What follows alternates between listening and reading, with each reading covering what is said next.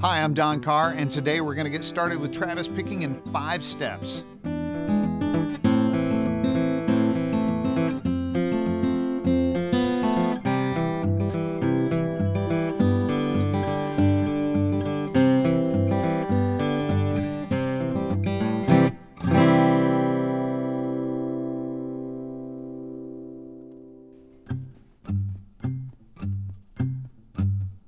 What exactly is Travis picking?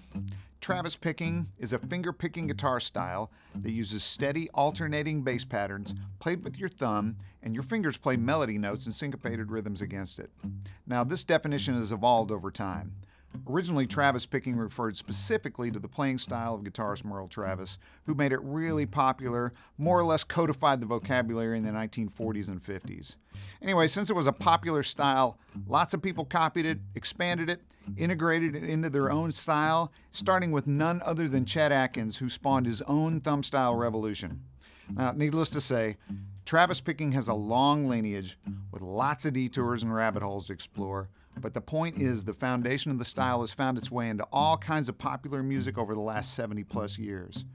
It's an accompaniment style that has bass, melody, and chords, so it's great for backing up singers, soloists, or even making solo arrangements. It starts with a few basic concepts, and step 1 is bass does not stop.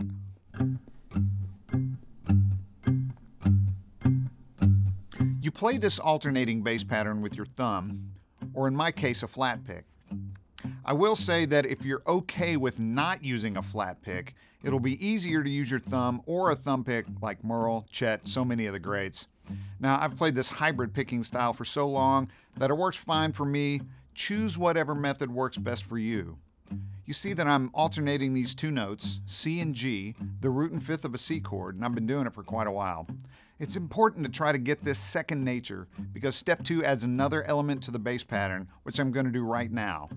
I'm going to add the E on the 4th string between every bass note.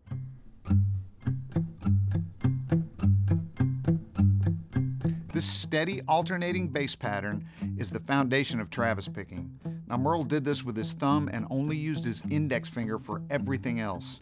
His other 3 fingers were anchored to the top of the guitar.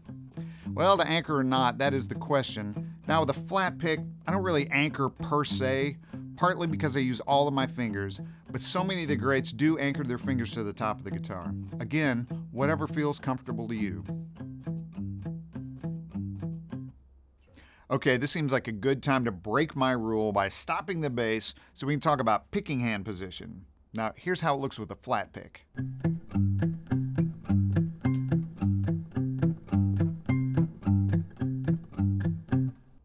If you're using your thumb, it might look like this.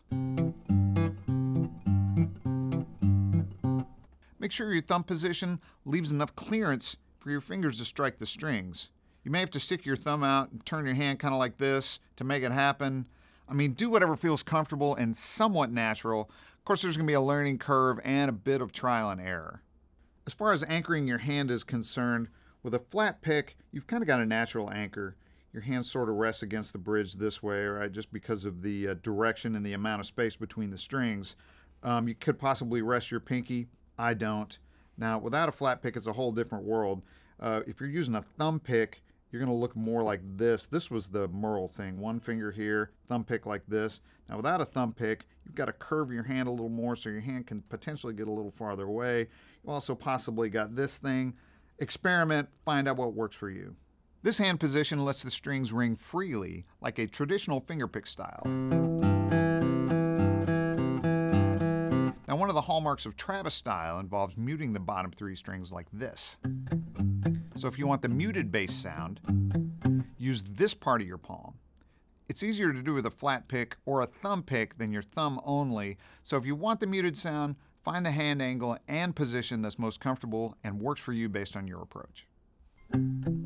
Okay, back to it and on to step 3. Let's add 1 finger. We're going to play a C on the 2nd string at the beginning of the pattern. Flat pickers, like me, use your ring finger. Thumb pickers, use your middle finger.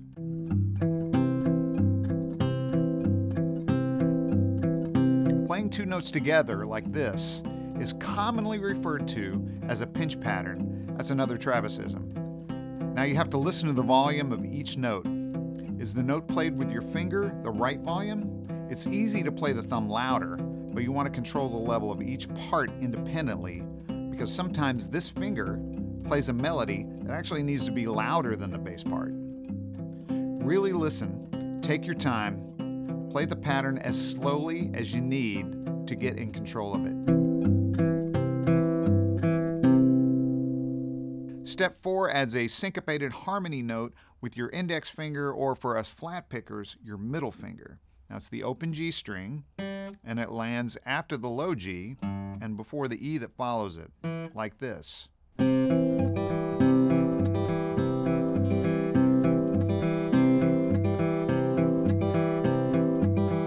me slow it down.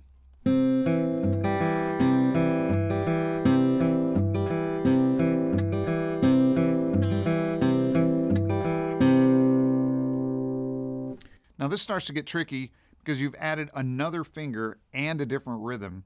Keep it all nice and even, paying attention again to the volume level. Step 5 is an easy one. We're going to add another note with your ring finger, or middle for the thumb pickers.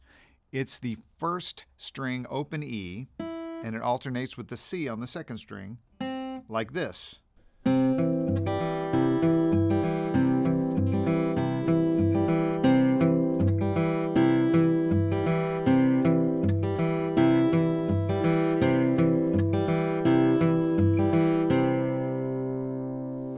Now we've got a fairly complex pattern going on here with lots of finger independence, syncopation, and it's all built on the alternating bass pattern.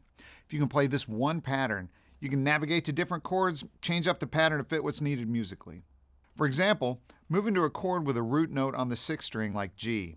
Now your bass pattern starts on the 6th string and goes 6-4-5-4.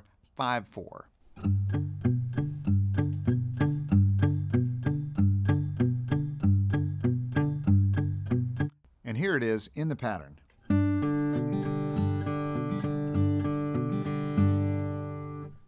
When you encounter a quicker chord change, you may only have time to alternate between 2 notes instead of 3, like this. You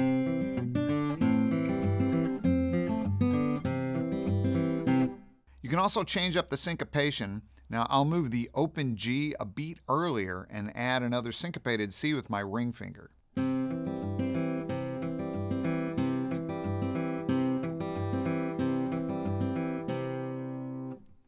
Experiment by changing things up and try learning some simple songs that use alternating bass patterns. Remember to keep the bass going, keep the rhythm even, and watch the volume level of each finger on your picking hand.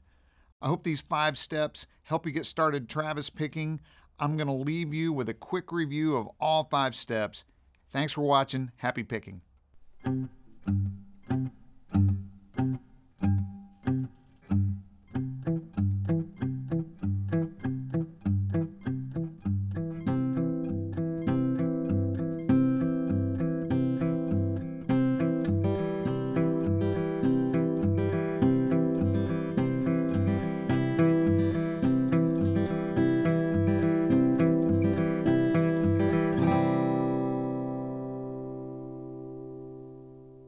Thanks for watching. Don't forget to like, comment, and subscribe. Click here for more videos like this, or start at Sweetwater.com for all your music instrument pro audio needs.